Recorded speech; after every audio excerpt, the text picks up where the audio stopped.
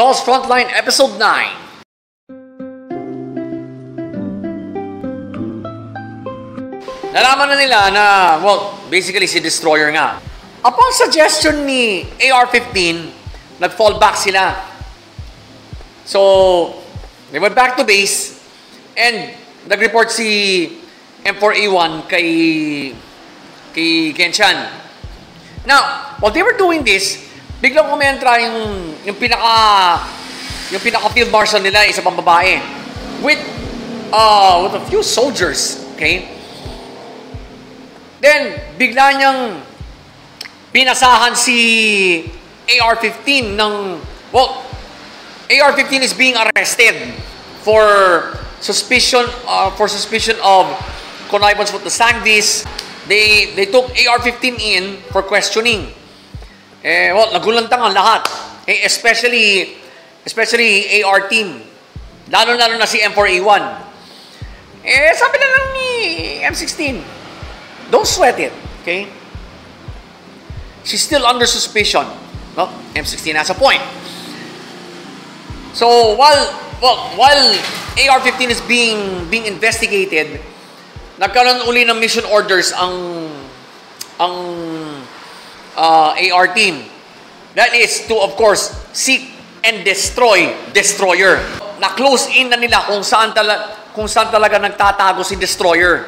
AR team and the rest of the dolls na naka-assign sa mission na to, successful sila because, well, Destroyer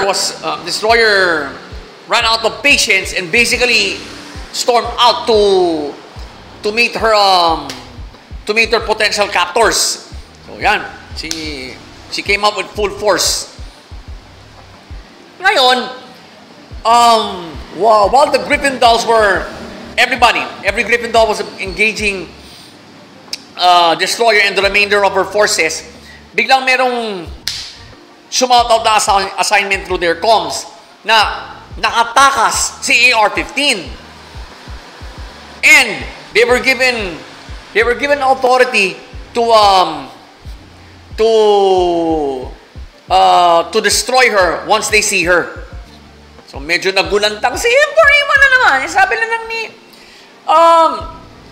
M16, I'm sure AR-15 has her reasons kung bakit niya ginawa yon. Well, she became the voice of reason again. So naniwala ulit sa kanya si M4A1. Then, sinuporta naman ni G43 si M16 sa sinabi niyang yon. Sabi niya, M16 is right. Seek out Destroyer, kami na ang bahala dito. Well, everyone now has the support of AR team, so M4A1 obliged. Utos niya sa kanyang mga teammates, alright, let's seek her out. So, the chase is now on. Final scene. Well, tumatakas nga si Destroyer. She was able to do this with Dreamer's assistance. But while she was escaping, kinakausap niya si Dreamer. And she was actually asking for assistance, for backup. Sinabi na lang ni Dreamer, natupad mo ba ang mission mo?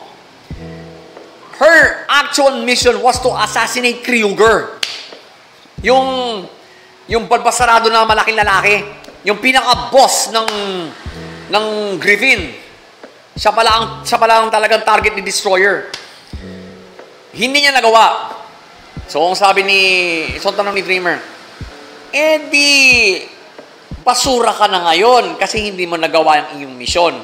So, ang gulat ni Destroyer. So, inelaborate pa ni Dreamer kung ano mangyayari kay Destroyer. Well, Destroyer did nothing but cry. Talagang mangiyak-iyak na si Destroyer sa sinasabing ito ni Dreamer. We're gonna break that episode down now. Critic Substab, mga ka-lifestyle. Base!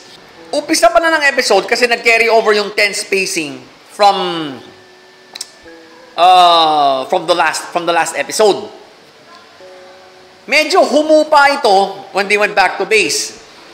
Then, it became tense again nung inaresto si AR-15.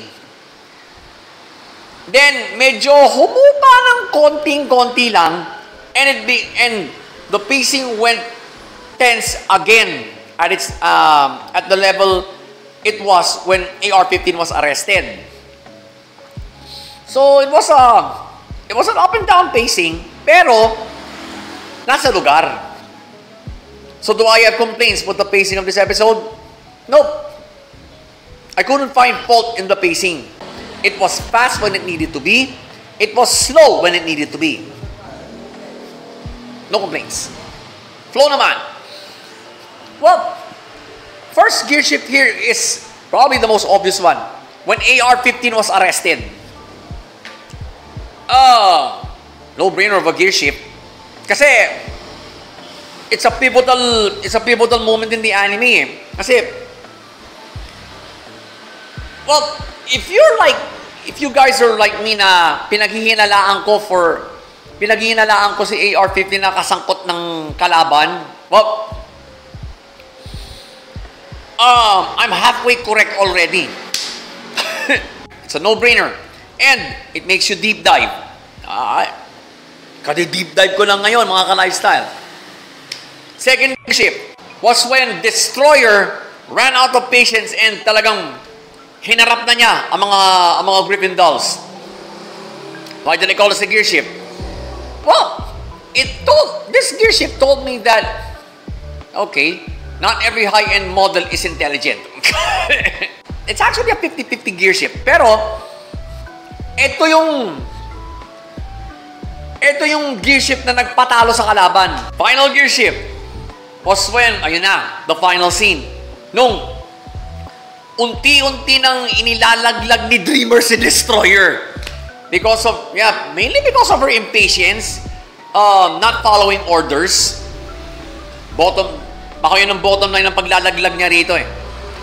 It's a no-brainer of a gear shift. Even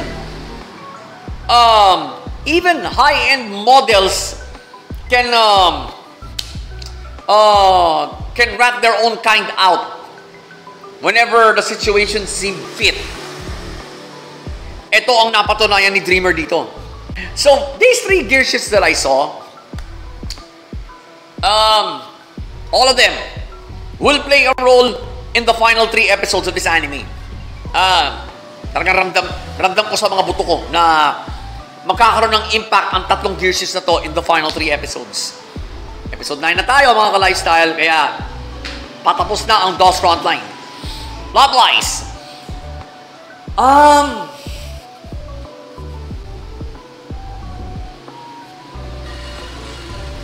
I could not call the scenes na pinapakita si AR-15 na pinag-aaralan that she's being that she's being analyzed. Hindi pwede side story, hindi mo matatawag na side story yun eh. Because she has been arrested. And ito ang procedure sa mga dolls na pinaghihinalaan na medyo questionable as of late yung mga actions nila. Baka nako-control na ng kalaban nito. So, it's part of the main continuity. Kaya, malinis ang plot, mga ka-lifestyle.